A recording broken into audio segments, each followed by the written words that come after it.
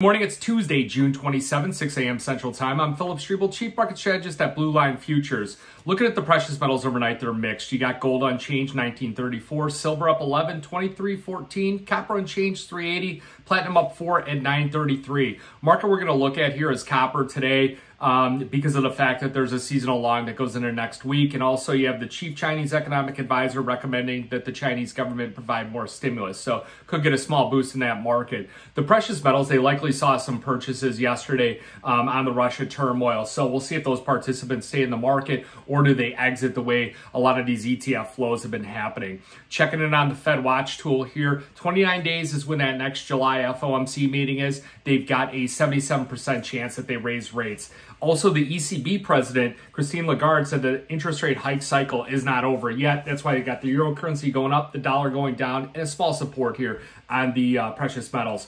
Looking at what we got today here, you got durable goods are expected to decline. You also got new home sales expected to decline, and consumer confidence is expected to go up. We're right at some of those key levels of support here.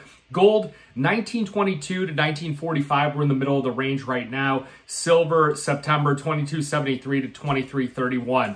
If you had any July options on, they're going to expire today. We'll look at reloading some cheap like call butterflies, call spreads going into August or September on some of those markets here. We take some of these lotto tickets, a couple $100 to try and, to get 7-8 times your money on some of these spreads here. So we tend to throw those on. Other markets we're going to look at is the crude oil market down $1. All the grain markets are under some pressure here today. Got any questions? Give me a call, 312-858-7303. Remember, futures option trading involves risk of loss. May not be suitable to all investors. Good luck, good trading.